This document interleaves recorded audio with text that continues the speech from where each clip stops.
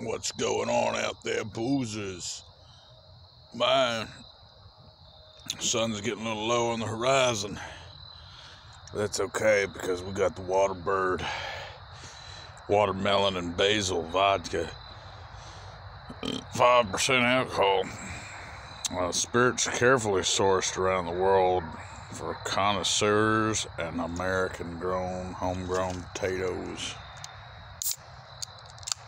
Yep. Don't forget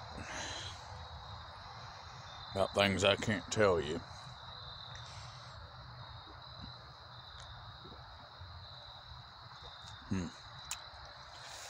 Well, they really had it with the ranch water. I'm not going to say that they've lost it.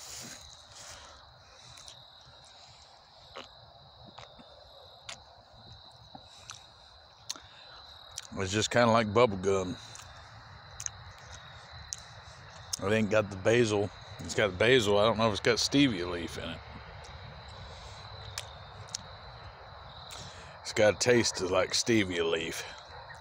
I can't stand it. I had a whole motherfucking case of beer that's stevia leaf. That stevia leaf was just too much for me.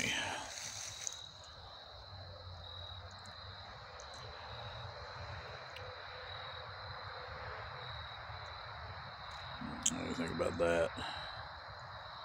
Pretty wicked, eh? Hair.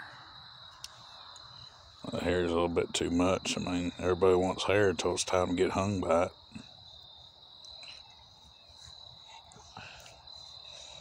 Everybody don't want hair, you know, until it's time to wear a wig.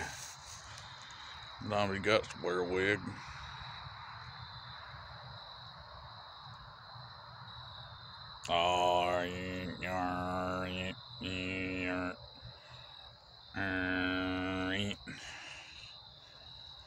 I'm just gonna try to inject you with a few of those nodes.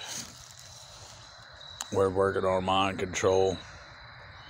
And you're probably not gonna get to see my channel because I'm silenced. You know, it was a damnable thing. I thought Google worked for the people. But I could count on them to do something for the people.